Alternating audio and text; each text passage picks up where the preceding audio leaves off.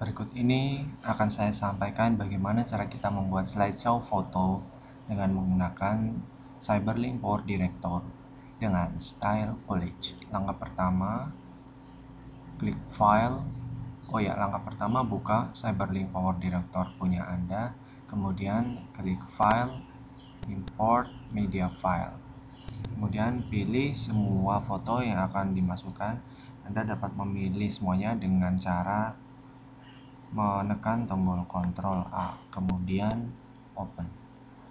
Kemudian pilih, klik, kemudian pencet shift, klik sampai yang terakhir sehingga semua foto terseleksi. Kemudian klik dan drag ke timeline. Pastikan semua foto terseleksi, kemudian pilih slideshow.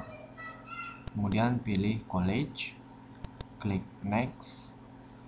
Nah, di sini Anda dapat mempreview tampilan dari slideshow yang Anda buat.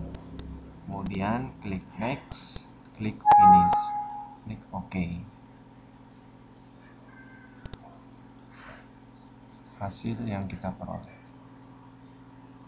Semoga bermanfaat.